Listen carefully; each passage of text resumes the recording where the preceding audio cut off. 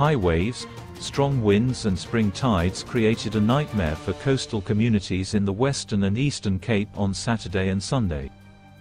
2 people were killed, a famous rock formation was destroyed, hikers had to be evacuated from the Otter Trail, and extensive damage was caused to property, including several famous waterfront restaurants and infrastructure along the shoreline.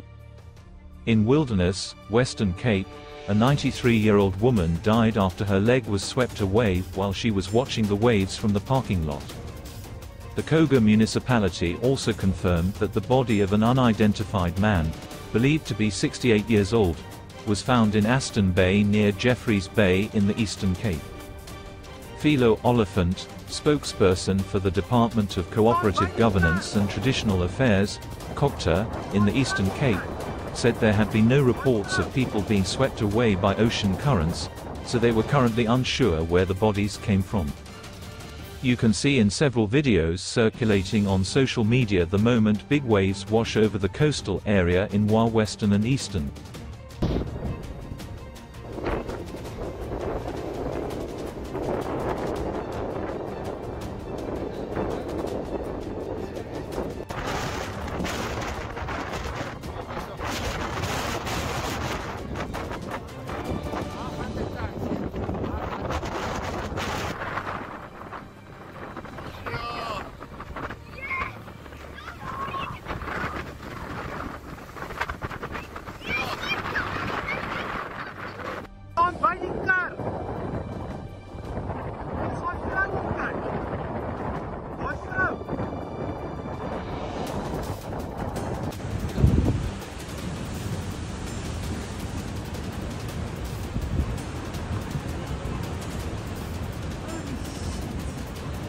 On Friday, the South African Weather Service issued a warning for damaging winds that will continue into the weekend.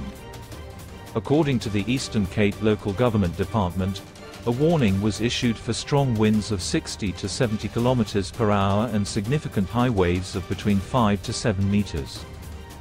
Garth Sampson, from the South African Weather Service, said wind gusts reached a top speed of 95 km per hour in GQABH, Eastern Cape.